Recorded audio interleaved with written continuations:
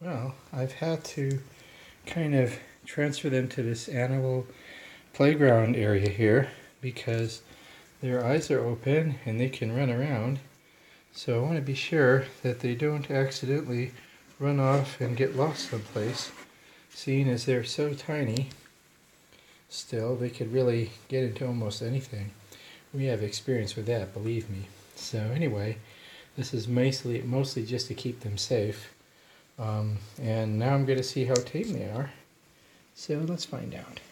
Should I let Roofy run around outside? Yeah, sure, go ahead. You can even let her be here, that's fine.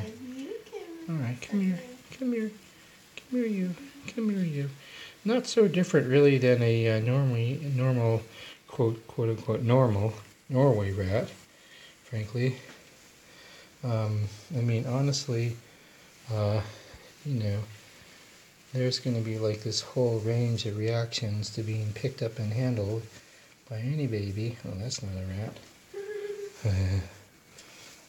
You know, you're not exactly thrilled by it. But anyway, we're going to get one. Now, we're just hoping that they are just tame enough that they let us handle them without utterly freaking out, as a wild rat would do. And that one looks pretty promising, actually. Yeah, you're okay. What do you think? You're sorry. This one's pretty good. Look at you. Yeah. So, you see your little face? Yeah. Okay. Not a bad little rat.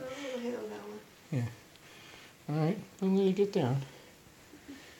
Okay. Oh, that's a very sweet little rat. Yeah, he's not a bad little fella, is it? Yeah. Pretty calm little guy.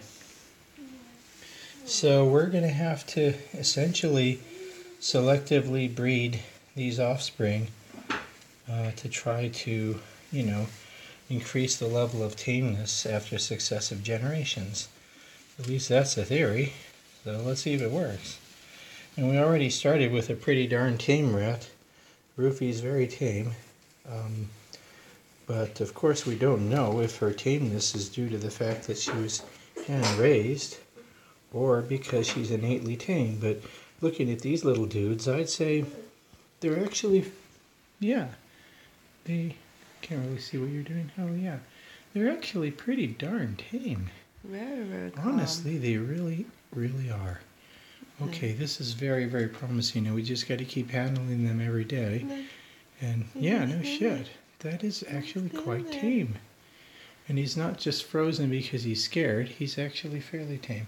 Okay, this one's a little bit nippy. I bet you're a boy. Anyway, I'm going to stop this now because I want to, you know, actually spend some time socializing them. Okay, so yeah, that one's a little bit more annoying than the other one, unfortunately. But, you know, there's going to be a variation.